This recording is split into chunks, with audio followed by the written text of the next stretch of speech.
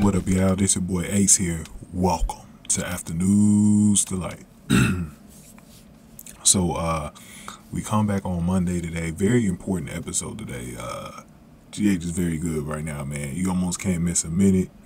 I think the only thing on here that probably some of you guys aren't interested in is anything going on with Jordan, Portia, and Curtis, man. That's probably like the only thing in the episode that really didn't even deal with nothing about the serial killer, because I'm going to talk a little bit about Elizabeth and why I think she's a suspect now. But yeah, so let's get to the point. Brando had an unfortunate seizure.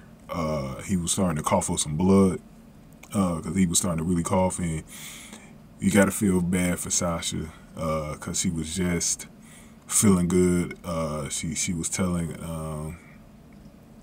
who was that, Gladys or Nina? No, Nina, that she was able to sleep good, and you know, it's unfortunate that Brando.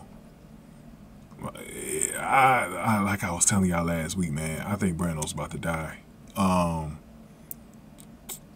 because I feel like if they were going to keep him alive, I don't think they'd have him going through a situation where he could die again. So I think that this situation is definitely pretty bad, but we'll see. I mean, nothing, can't close the book on him just yet, but it's not looking good. And it was interesting because early in the episode, Sonny phoned Dex because there was a guard watching Josh, but he got spotted by Josh because he was kind of looking like a stalker, kind of really staring at Josh and Trina really hard, and he got found out about, so he had to go. Dex had kicked him out, and then he let Sonny know that he got spotted. And when he was about to get off phone with Sonny, he had asked about Brando, and his facial expression was definitely very concerning.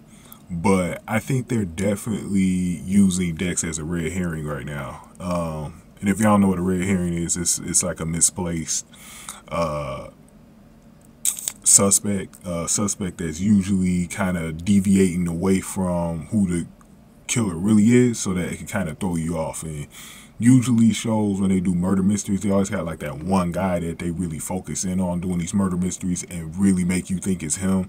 They spot all the clues towards him. Like there was what was they talking about, the keychain or whatever, the noise that it makes, because Brando had said that to Jordan.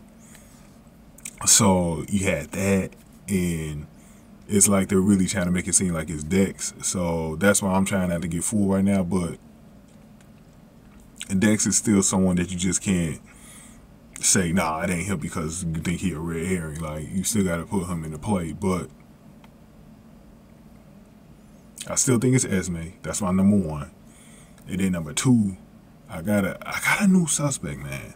I got a new suspect, and I'm gonna briefly talk about this before we get ready to get on out of here for the day. I think Elizabeth is a suspect now, and the reason why I say that is because she's been blacking out lately, so she might not even remember when she's going around hooking people, because she was definitely at that picnic. But you know, we don't know yet. She had an alibi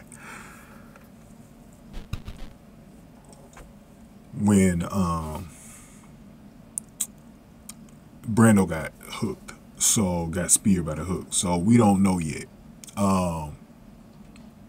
But she had an incident, looked like it was something connected to Jeff, where a lady fell down the stairs, and I think Elizabeth might have pushed her just a little bit.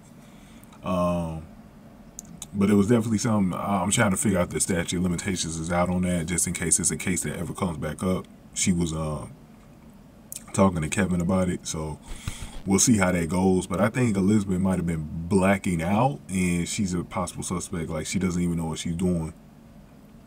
I really think y'all need to think about Elizabeth, bro, as a possible suspect. But my number one is Esme. I think I got Nell up there somewhere too, because I think Nell she lurking somewhere. But Esme is definitely, because she got the serial killer vibes.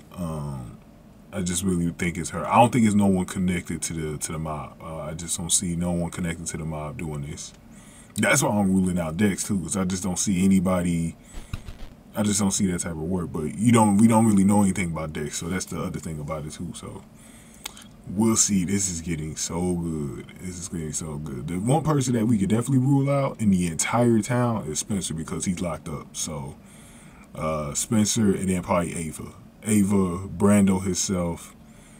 That's about it though. But go ahead and give this video a like, man. Hit the like button for me. Share the video. Subscribe to the channel, especially if you're new in the zoo. Any comments you got, definitely put it below. And if you want to donate to the channel, hit the super thanks button below. I much appreciate it. The only bad thing about today's episode was that they did not show Christina and Dex at the coffee shop because it was the next day. I did want to kind of see their date, so that's kind of sad. But thank you guys for watching. I'll talk to y'all tomorrow. Afternoon, still like.